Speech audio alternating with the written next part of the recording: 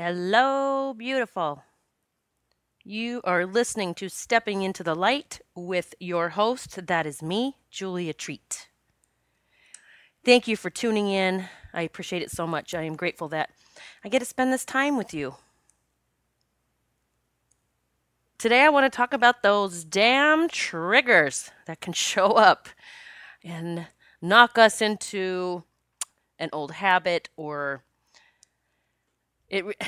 triggers. Let's talk about these triggers. I'm coming to you today with my head hanging just a little low because I had someone that triggered me last night, and I realized this morning what was going on. So, as I always say, learn from me. Michael and I were out and had some dinner. Like during the day, it was an early evening, and then stopped at one of our favorite places. It's called the Tasting Room.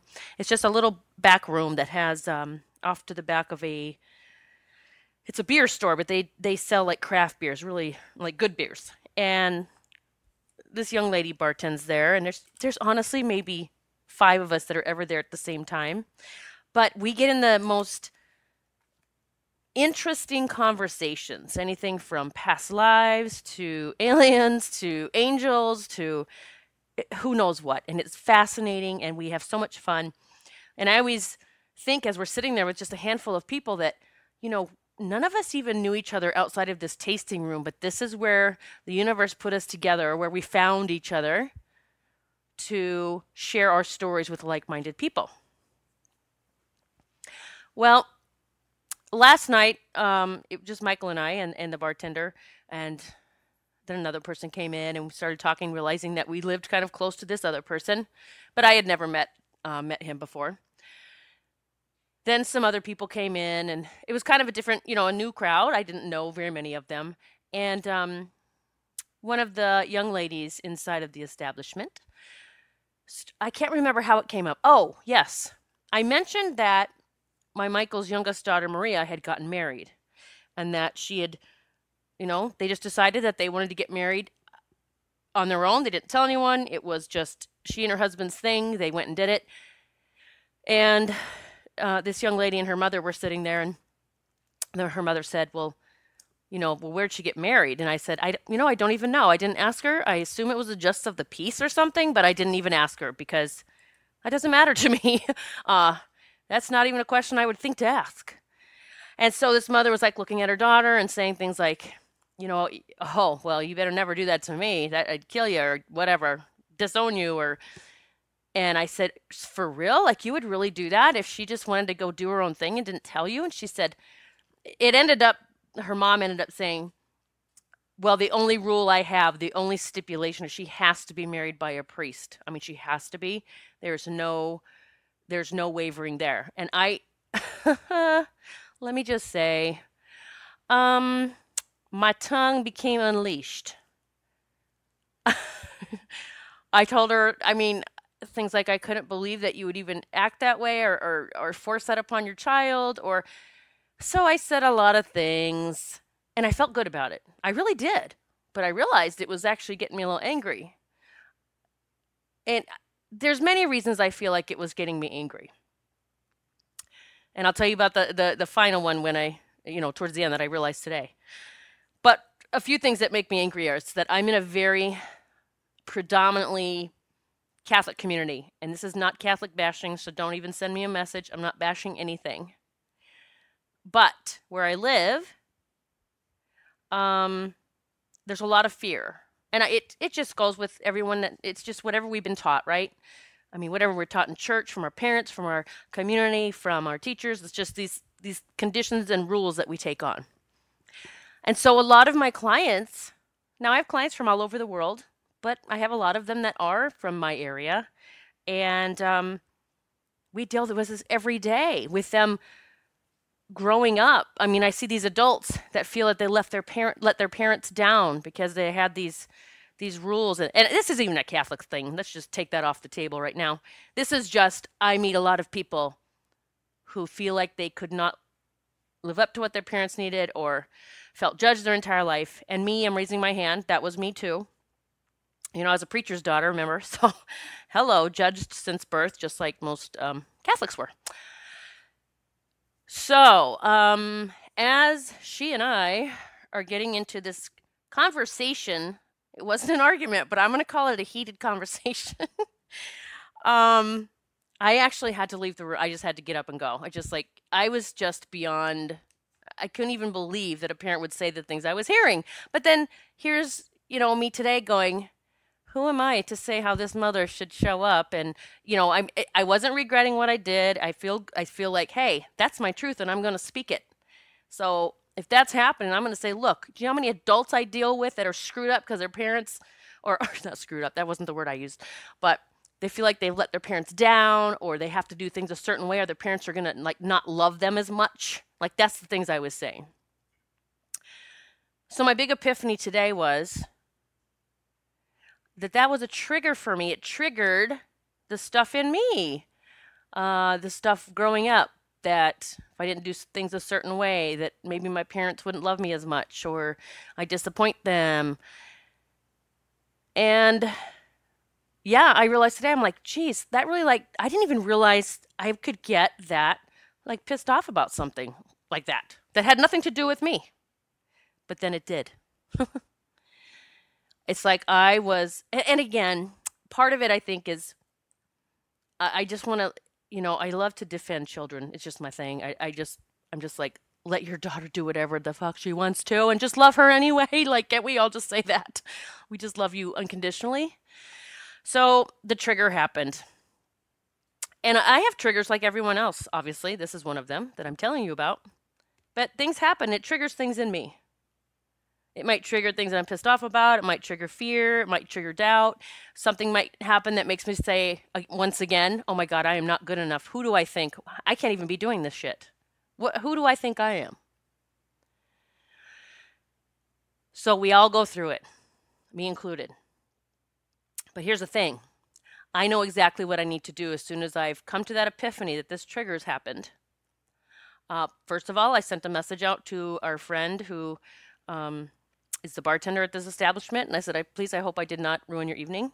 I sent a message to this young lady and I said, please apologize to your mother for me. Tell her that I am not an asshole. I'm really a nice person, but I guess she perhaps triggered something in me that came up from me being a preacher's daughter. And I am so sorry that we got into that conversation. And I am also grateful because I did not know that was still in there and I needed to know that was there. So it was an apology, but also sending gratitude. Thank you for showing me what I still need to work on. And then I just let it go. I didn't sit here and wallow in it and say, God, how could you go out and act like that? No, I said, hey, I don't know that I would do it any different tonight if someone said the same thing to their daughter. But I'm not going to sit here and beat myself up for it. And guess what? I'm not Jesus. I love Jesus. I talk to him often, but I'm not him. Yeah. Doing the best I can. I'm human too. We're all doing the best we can. But when these triggers happen, we need to realize it. We need to notice it. We need to own up to them. And excuse me while I get on my little furball Macy. When she feels like she's being ignored, she goes and tries to chew on my plants. Okay. So we must own up to them. Even if I felt I was right in everything that I was saying, which I was, I'm still going to apologize for the way that I interfered in that mother's, whatever, in their journey. So take it from me. Take my lead. Apologize when you need to. Do the work when you need to. When those triggers come up, find whatever it is, the tool that works for you. My spiritual boot camp has so many amazing tools in it that help you, not just with triggers, but that is one of the amazing things that it helps people transform from their old ways into the new, either through tapping, through different meditations that I have on there, or different exercises. But find something that works for you. It doesn't have to be my spiritual boot camp, but find something that helps you get out of your stories.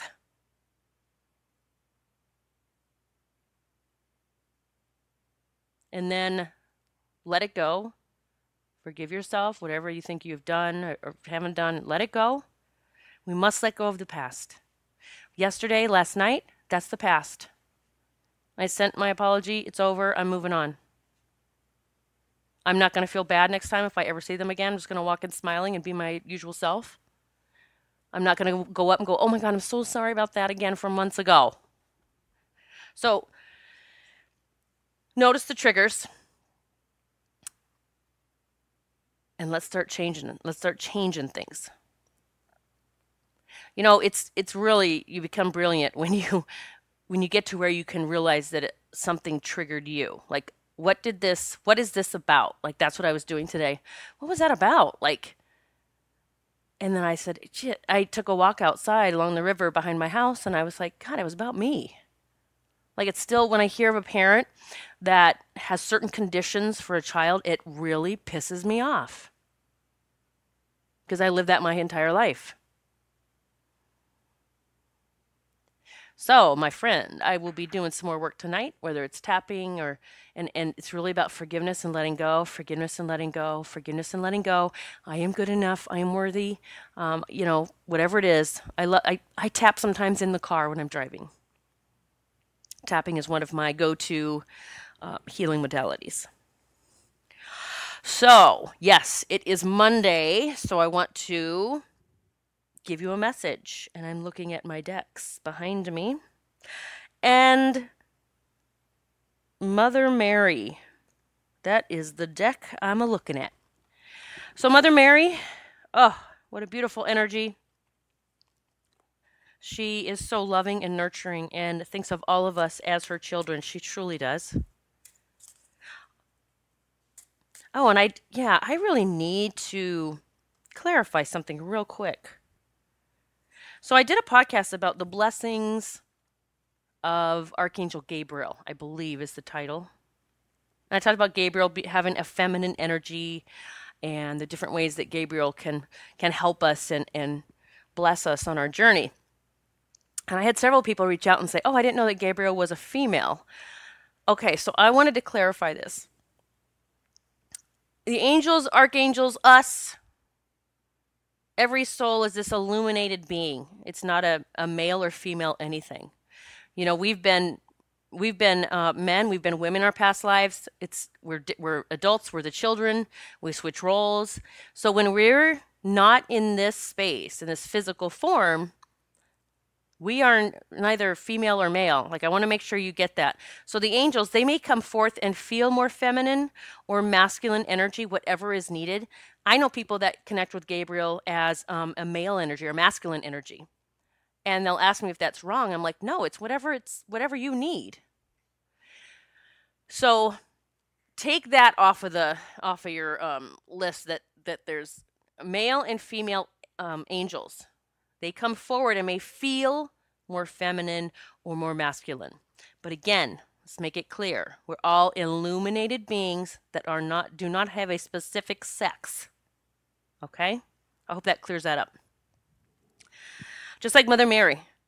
We're going to call her she because that's how we know her. We know her story as Jesus' mother. And so we'll always imagine Mother Mary as this female figure, this mother, beautiful mother energy. And she's an illuminated being like all of us. But that's the gift that she gives us. All right. So we got the Mother Mary cards by Doreen Virtue. It's called Mary, Queen of Angels. And Mary is the Queen of Angels, by the way. So let's see. I'm going to shuffle, shuffle, shuffle. And I'm just asking what it is that we need to hear. And whenever you hear this message, this is exactly what you need to hear. Okay, so I have 3 cards here. The first card is the devotion card. It's Mother Mary, and she's surrounded by sweet, what are these little children or cherubs? Oh my gosh, so many little cherubs. Oh, I love them. It reminds me of all the rainbow kids that are guiding me. So it's Mary surrounded by all these little cherubs, these little baby angels. And the message is, as I fully commit to my values, relationships, and God, I am clear about what to do next. Okay, so let's You know what? I think I'm going to go ahead and read out of the little book here that comes, because I like to do this so that you know that you can get your own deck of cards, get your own readings, okay? There's a little book inside that will tell you the meaning of it. This card reminds you to stick with what you believe and not to waver from your values. If someone or something tempts you away from your basic core beliefs, pray for the strength to say no. Don't go chasing illusions of more money or love, when everything you need and desire is available to you now if you simply recommit to what is right for you. Can get the page turned. There we go. What is important to you? That is the answer you seek. Spend time in prayerful communion with God and pour your heart out to Him about your feelings, including any fears or doubts. God and Mother Mary love you unconditionally, and they are here for you right now. Pray for clarity about your true priorities, values, and beliefs, and then base your decisions upon this solid foundation.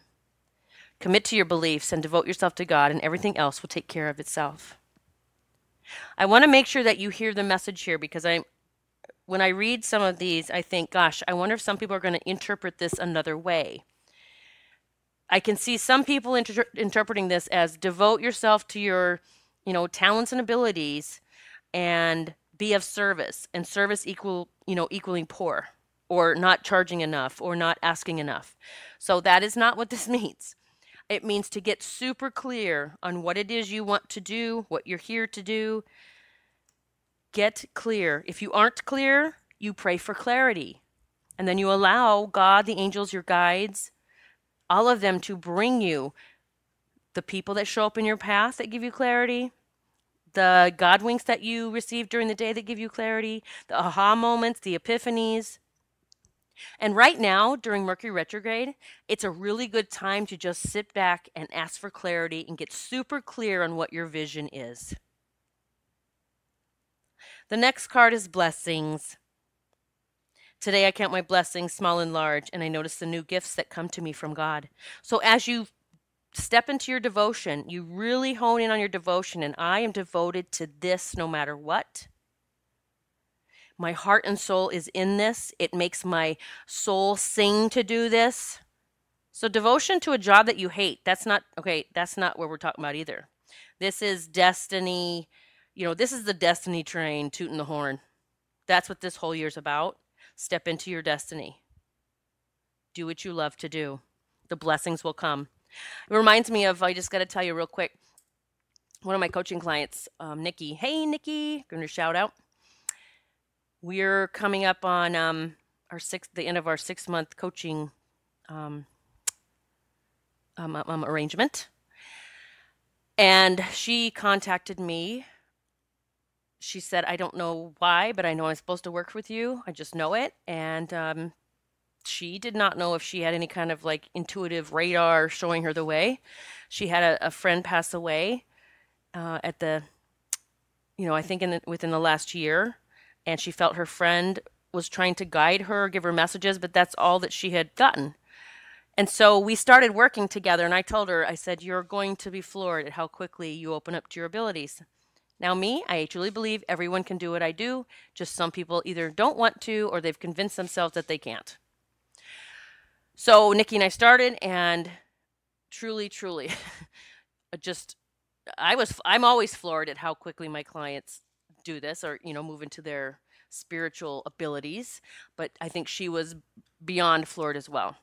And so Nikki, I know I've asked if I could share her story, and she is going to be one of my guests on here. I'm going to interview her very soon, and she's going to talk to you about her transformation, because I really wanted her to tell her story so that you could hear it and just see how your life can shift if you just give it a chance. Like if you just decide to do something different or new, or something maybe you're scared to do, but what can happen? Because I think we were at the 4-month mark, and she's ready to close her online business, which she is in the process of doing, and she is moving into her spiritual work and already has people waiting in line. She is now a medium, an intuitive, angel, and I don't want to give her those labels. I don't know what she's calling herself, but like I always say, I teach people to see things through God's eyes, because it's always love. But that's what I'm talking about. Devoted. She decided I'm doing this and I'm closing this door because this does not serve her business is booming, but it doesn't serve her soul anymore. So she's moving into her spiritual work. She's devoting her time. The blessings are coming already. Her online business is selling out. She needed to sell the inventory, and people are waiting for her. She's being asked to come to different yoga facilities to work, like to offer readings, and so the doors are opening. So I hope you receive this message today, whenever it is that you listen to this, and that really getting clear and focused on what you want to be doing. What do you want to devote your, not just your time, but your life to? And then welcome the blessings, because when we are tapped into what our soul desires, what makes our soul sing, that's that level of joy, love and joy and bliss that brings in the abundance in all its forms, whether it's money, health, love, opportunities, friendships. I don't know if you can hear a little tumbling in the background. If you can, it's just Macy once again. She has a toy that if she spins it, the food comes out. So she's over there using it. All right. I am sending massive love to you right now. Big hugs. Big hugs to you. It's time to step into your truth, your destiny, whatever it is. And I don't care what your age is. I have talked to people who are in their 60s and are making shifts, that they're changing everything. We're all going through it. It doesn't matter how old you are.